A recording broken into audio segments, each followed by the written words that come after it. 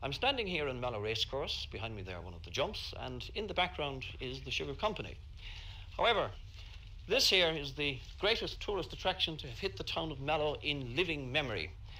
A £7 million executive jet, which with great panache was landed here by the Mexican Captain Okana, putting into the shade such marvellous aviational feats as those of Biggles, Bader and runway Corrigan.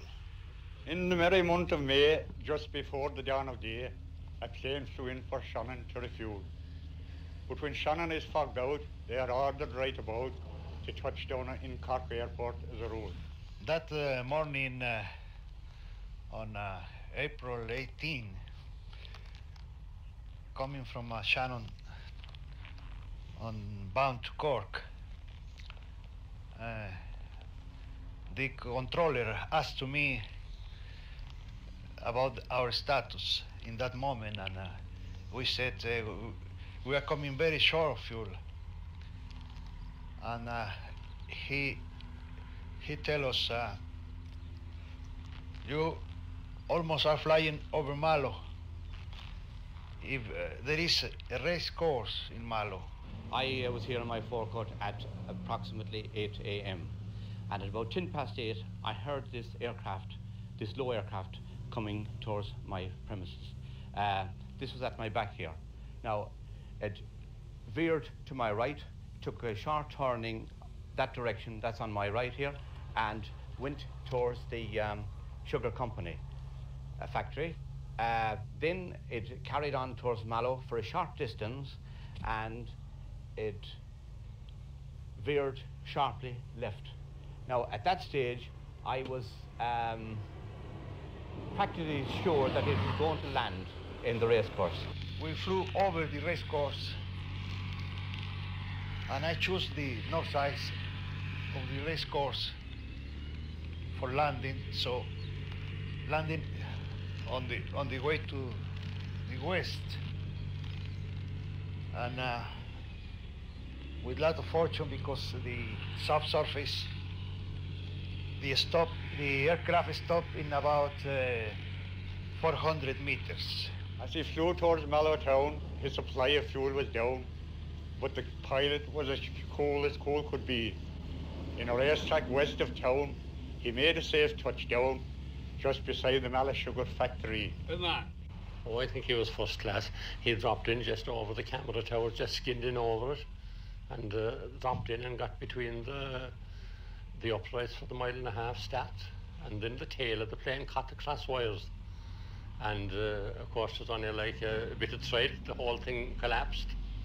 And when he hit the rail went into small pieces, and the uprights, then what we call the dowels for dowling, he just cut the tops off of those and put a foot off, clean off.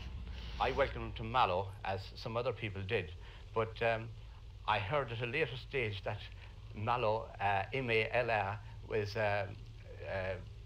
what would I say, an enemy in some other language. But I think since that I have discovered that Mallow is not an enemy, and I think they're enjoying themselves.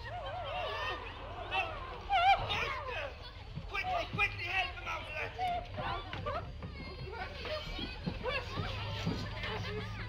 Where's the plane? The Brexit plane! Oh, but I'm so lucky. I'm so delighted you have such a fine race course. I was in big trouble. We were in big trouble if we hadn't the race course. Oh, mes amigos, I had only 1 minute's fuel left. Shannon Airport was closed, Cork Airport was too far away, and all the fields, I see plenty fields, but they were all full of cattle. I could not land, and then I see your lovely race course. Oh, muchas gracias, senors. Oh. But how to get airborne again? There were 3 basic options. First, take off from the racecourse, but that was too wet. Next brainwave, dismantle the plane, reassemble it on a road and take off from there. County Council not too happy. Perhaps inspired by this drama group, the insurers Lloyd's of London decided on the third alternative: flex the muscles, straighten the back and build your own runway.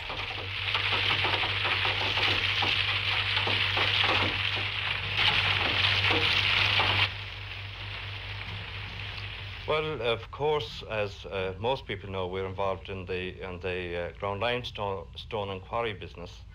In fact, we have 6 quarries scattered throughout the country, and one of them is our Ballybeg quarry, which is located about 8 miles from the site. So, of course, we are very anxious to get our products into this site here. And the sugar factory itself is overlooking the site, so I think this was the main reason we want to get involved. We haven't built runways before, but we've done similar projects and quite a lot of projects, capital program projects in our sugar factory. So we felt we were very well equipped, and being on our doorstep, so as to speak, if it had landed a few yards further over, it would have landed in the sugar factory, so maybe just as well. Now, Jim, how confident are you that the first ever runway you make is actually going to work?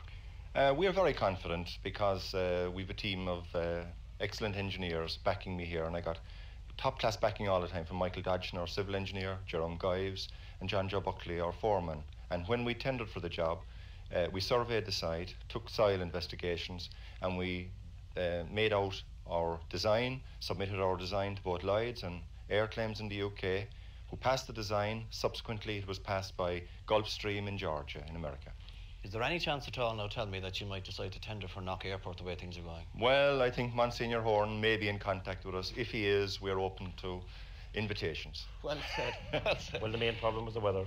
Since we started here, the weather has been very, very bad, and it made the site very, very difficult to operate in. But otherwise, no problems. So after he landed, what happened to Captain Ruben Ocana? Well, he's here for 4 weeks, and whereas he hasn't yet begun to speak with a Mallow accent, it is early days yet. He settled in comfortably here to the Central Hotel, and towards the end of his stay was delighted to see that the town itself was en fete for the annual Rakes of Mallow Festival.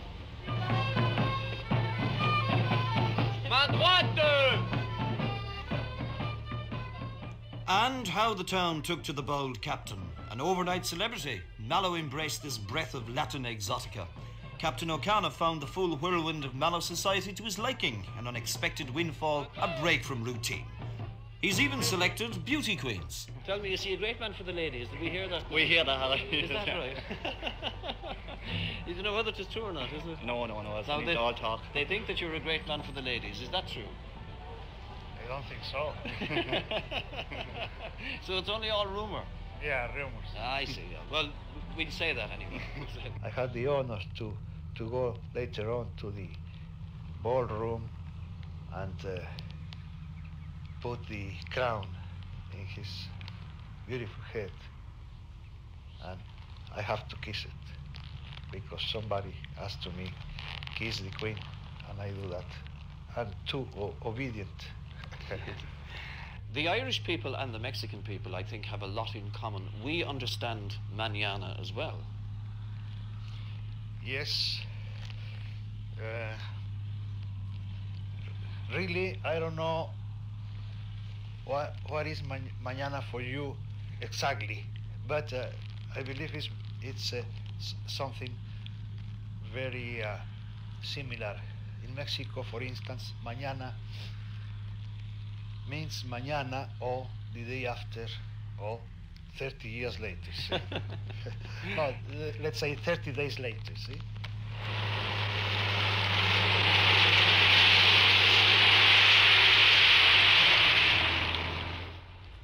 So this is where it's all going to happen when Captain Ruben Ocana finally taxis his sleek £7 million aircraft along this runway before finally letting her take off where she belongs into the sky.